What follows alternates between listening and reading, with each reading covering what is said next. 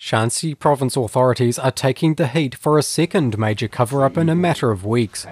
On New Year's Eve, a chemical called Aniline spilled into the Zhouzhang River from the Shanxi Tianji coal chemical industry group in Changzhi City. However, it was not reported by authorities until January 5th. Authorities in Shanxi Province didn't inform authorities in Handan, a Hebei Province city further downstream. People are now looking for someone to blame, and their gaze is pointing towards acting Shanxi Governor and princeling Li Xiaopeng. Now, Li Xiaopeng is the son of former Chinese Premier Li Peng. Many people believe Li Xiaopeng directly covered up the spill. It has Handan City residents up at arms.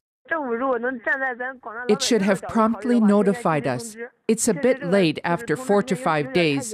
This is a matter of life and health, right? As a result, Handan's water supply was adversely affected. People rushed to buy bottled water, fearing to drink tap water, and stores are now completely sold out. People say their health is still a major concern.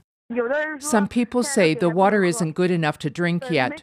Before the water was shut off, I did not know, including many in our unit.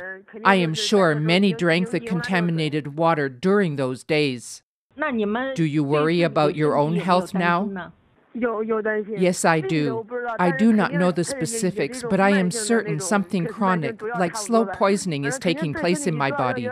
I would like to go to the hospital for a checkup. Changzhi City News Office Director Li Peng said, quote, "If the pollution is not beyond the Changzhi border, it does not need to be reported to the provincial office. We can take care of it ourselves." However, villagers say no one informed them of the leakage. They only saw a written notice saying people and animals are prohibited from drinking river wastewater on January 5th. Li Xiaopeng is also taking the heat for allegedly covering up an explosion in a tunnel in Li Peng that killed at least 8 workers. Authorities only confirmed that incident after repeated calls for information on the internet.